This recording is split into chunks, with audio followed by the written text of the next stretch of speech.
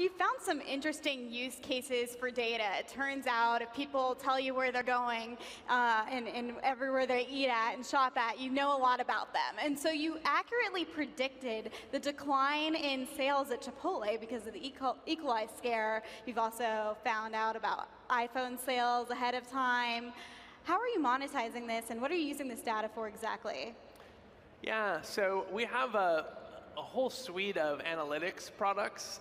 We power developers with our map of the world, and we also have analytics products we call Place Insights.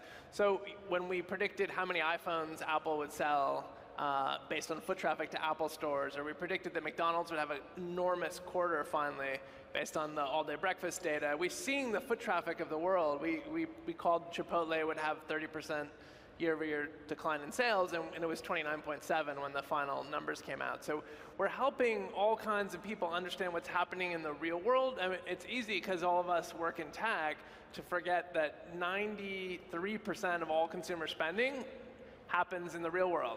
E-commerce is about 7%, and there isn't a cookie in the real world. So we have this chance to not only build great consumer products, but also kind of be the Nielsen of the real world and understand. And so we're building really sophisticated analytics products based on that. We have this foot traffic panel of millions and millions of people and growing around the world that, while we protect everyone's privacy, we're at the aggregate level kind of able to see cultural trends, and we're able to see how traffic changes.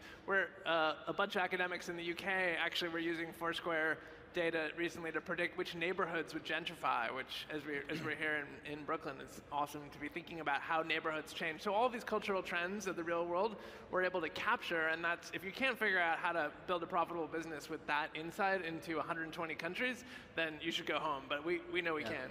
Is this